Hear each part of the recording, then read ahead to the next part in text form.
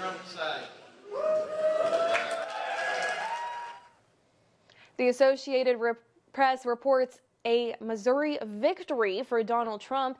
At last check, Trump secured 36 of the 51 available delegates across the state. The Boone County caucus was held at the Family Worship Center. ABC 17's Mitchell Comiskey attended that caucus. Hannah, Missouri has 54 Republican delegates available. 51 of those were awarded at caucuses across the state today. Boone County has a total of 20 delegates, all of which went to Donald Trump this afternoon. Over 200 people attended the Boone County Republican caucus with lines that began forming before 8:30 a.m.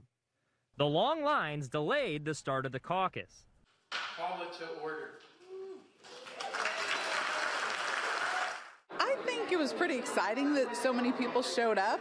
I believe that the signing in process obviously could have been done more efficiently.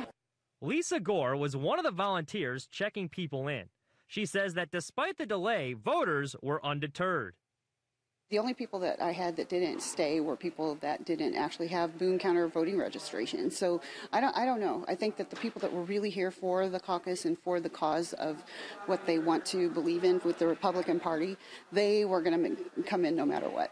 Of the 263 people who showed up, one person was for David Stuckenberg.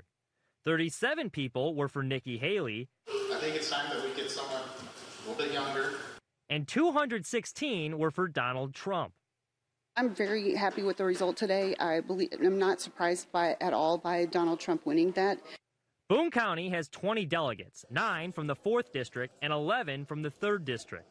All 20 electoral votes will go to Donald Trump. And the people that came in for Nikki Haley, we want to welcome you and when you come back.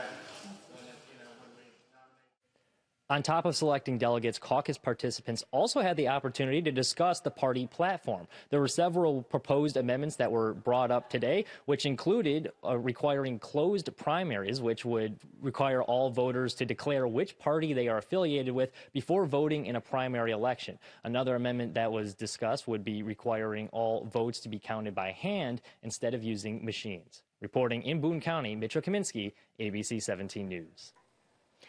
Thank you, Mitchell. This was the first time the Missouri Republican Party held a presidential caucus since 2012.